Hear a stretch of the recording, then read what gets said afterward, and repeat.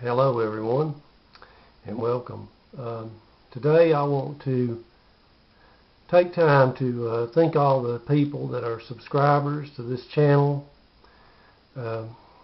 Whenever you subscribe and you pay attention, it gives a lot of encouragement, and I really want to thank each one that has took time to do that, and that means a lot to any of us who make videos and post things like this. We really appreciate it, and I hope that it is always something that is useful and helps somebody to consider all the things that we put out there and explore these subjects. Whether we're right or wrong in some of the things we talk about, it's always good to explore the subjects. And I want to thank everybody so much for subscribing to my channel, and I want to also say a special thank you to Antarctic Warrior. He's a great YouTuber, a great flat earther, and I want to give a shout out to him. And today I want to talk about magnetism on the flat earth. That's going to be the subject that I'm going to try to discuss in some detail. Really don't know how much that I can go into this subject because there's just so much I don't know. But I do want to talk about it, and the reason is to provoke people to discuss this and to think about it and to question how things really work. The world we live in is so strange, and we think we understand it until we start to explore what we think we know. And then we find there's faults and gaps in the knowledge that we think we have. But anyway, on this little model here, this would be the North Pole at the center of the flat Earth, and this, of course, is the southern pole, the boundary, which is completely different from what you would see on the globe model.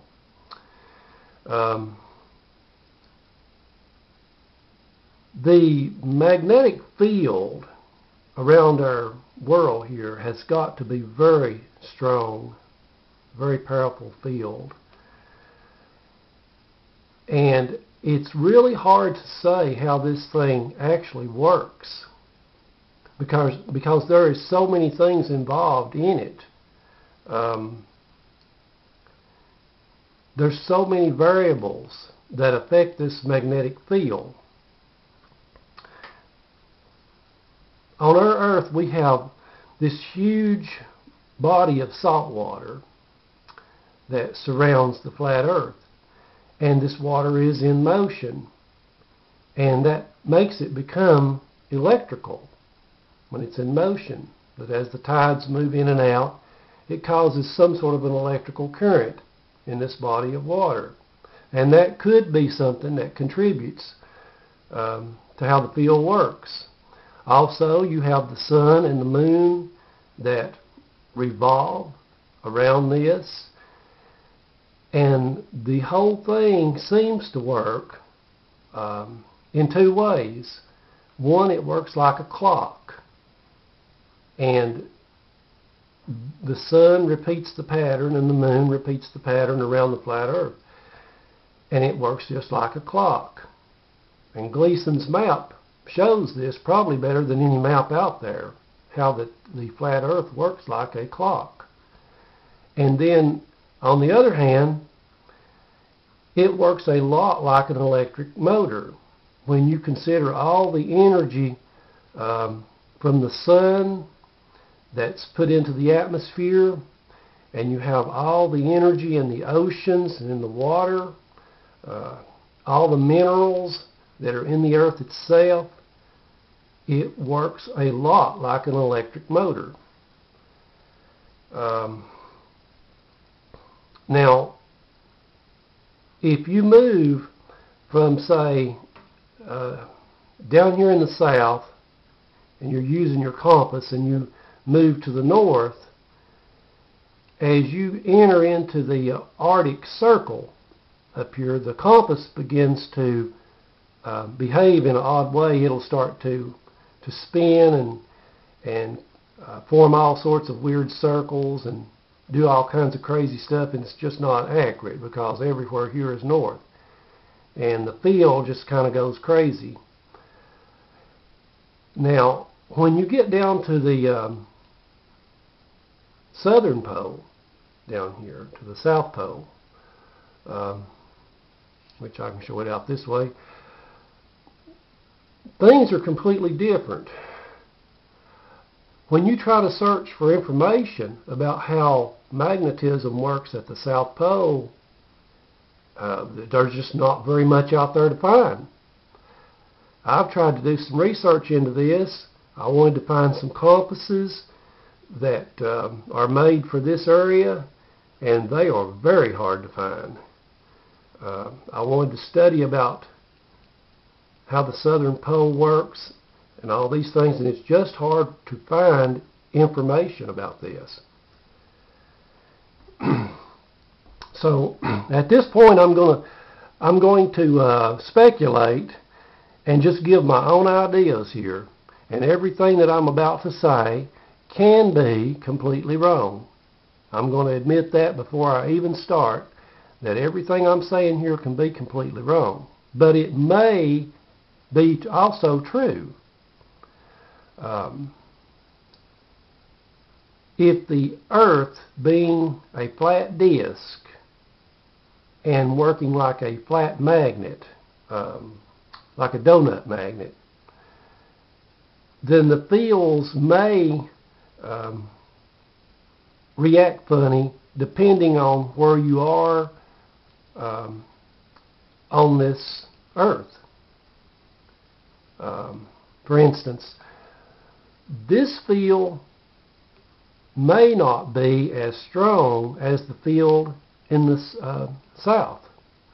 And this is just my own opinion, but I believe that the southern magnetic field may be the stronger field of the two. Or at least in size, it's larger. And I believe that it is actually stronger. I don't know why that is. Maybe it's because of the shape. I just don't know. But anybody that can explain this any better, I mean, I'm willing to listen. I know a lot of you people out there are too. We want to learn. We want to understand how all these things work. But I believe that this field, this electrical field out here, is stronger than the North Pole. Now, other flat earthers, they say that that the North Pole is the only magnetic field, and there isn't one down here. I don't agree with that. They may be right, but I really don't agree with that. I need someone to prove that to me in a better way, because if you have a North Pole, you always have a South Pole someplace. But anyway, I would love to see other flat earthers do research into this subject and explain this in better ways than what I can even dare to do. But this field is, it's hard to say really. It may be created by the sun revolving around the Earth and creating an electrical field above the Earth and interacting with the water down here, interacting with the salt water. Could be, and it could not be. I may be completely wrong on that too, but anyway, those of you out there who have very scientific minds and understand magnetism and electrical fields in water could probably explain this really well.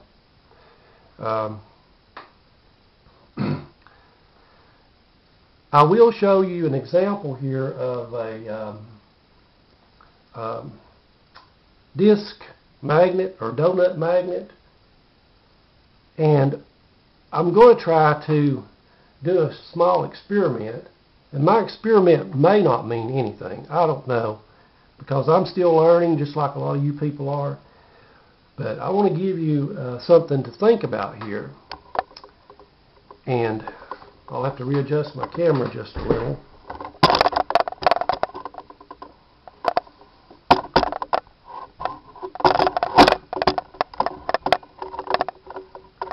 Okay.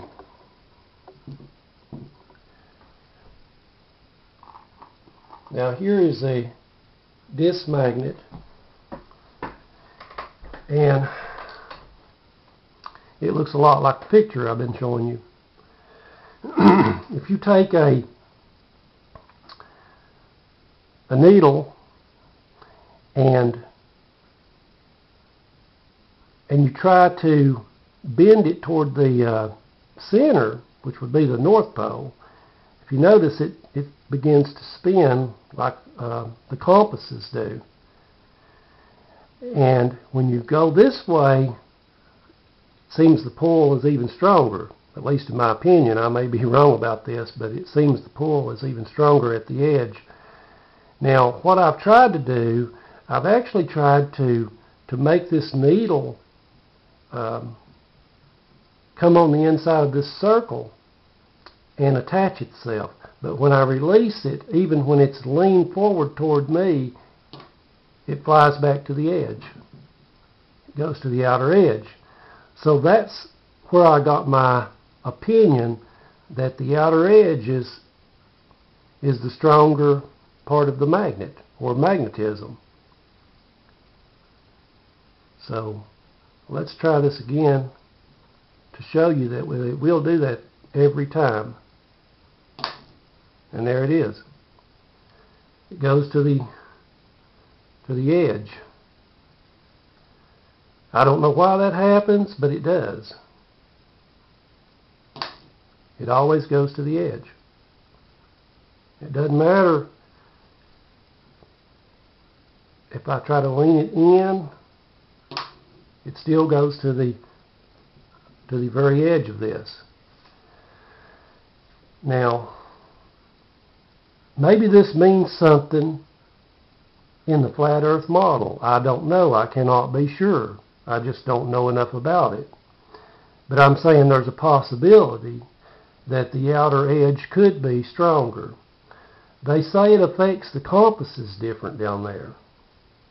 I've heard people say that you cannot take a compass that's made for the northern hemisphere and get it to work at all or to function correctly in the southern hemisphere. That weird things happen. I haven't been there. I haven't tried that. I don't know. I can't verify it or deny it. But I have heard others talk about it, and they say something weird happens with compasses in the southern hemisphere. And this little experiment makes me believe that that's very true. When I try to pull this needle toward the center and release it, it ends up on the edge. So some of you people out there may have a lot of ideas on this. You may be able to explain all this in a far better way than what I can. But anyway, I've been thinking about this for some time, and I wanted to put it out there and let it be something to consider as we all study this subject. I wish we all knew the answers, but we don't. We have to work on it from whatever angle that is available to us and do our own experiments and tests and all these things. Some time ago, a person was criticizing me on the internet and told me that I needed to learn how to use a compass. Well, I didn't bother to argue with the person that was making the comment. I didn't even respond to it. But as far as compasses, are concerned, I do know a little something about compasses. I actually like to use compasses, and these are just a few of the ones that I own. This one with the wristband, that's a small compass that you wear when you hike in the woods or whatever. It's really useful. First time I ever used it, I really liked this compass. It's one of those jobs from eBay. It wasn't very expensive, but it's really, really nice. And this one, let me get this down here. This compass is your base plate compass. A lot of people talks about these when they teach how to use maps and all that stuff. And they're a very nice compass. And here is a compass I've never seen on YouTube. And this one I ordered from eBay also. It's a base plate compass that's also a sight compass. Now you will get some sun reflection off the glass, the glare, and I don't like that. But for a map compass, this thing is really awesome. You can put it down there and it gives you about 6 inches to work with on the base plate. And this other one is a, oh, I cannot remember the name, I'm sorry, a military type compass. And the thing I like about this one is it has this little viewfinder that you can look into and see the degrees. It's really great. I like this one.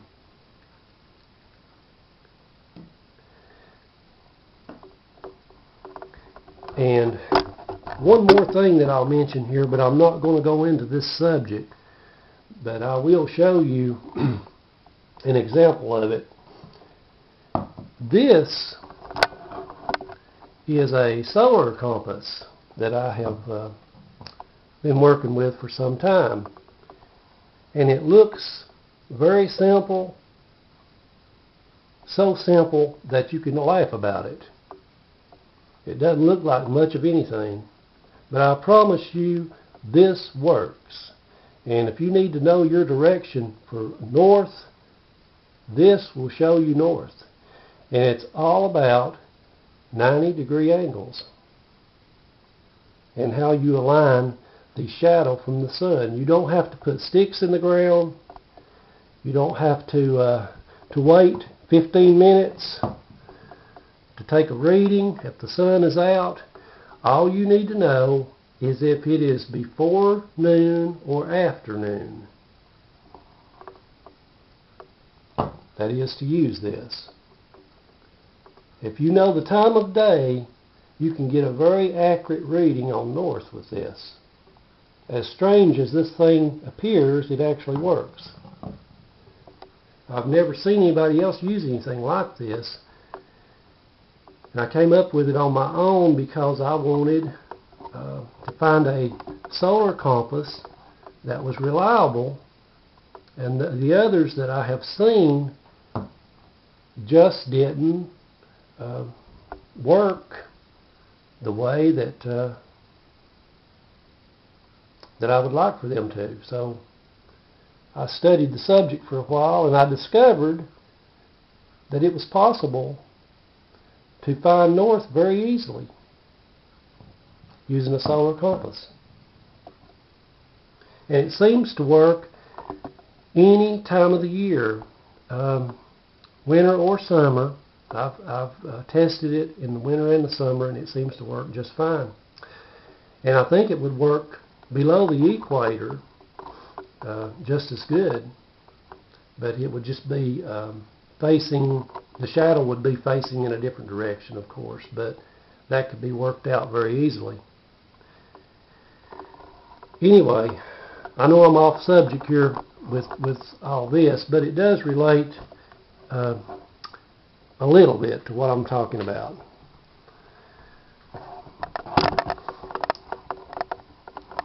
Okay, now back to this. For all you people out there that are studying about the flat earth and how things work, we need to know how this magnetic field works.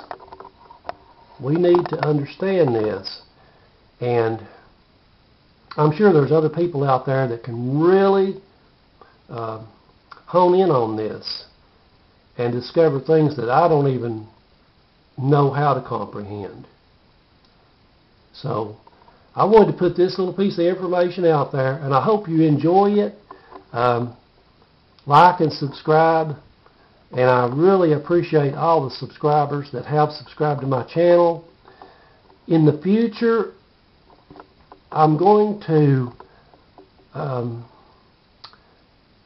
create other videos that are more Bible related, and I'm going to deviate away from the flat earth subject and probably do a study on the tabernacle in the wilderness. And I hope you enjoy that, because I plan some very interesting things with that. So for now, God bless, and everyone have a good day.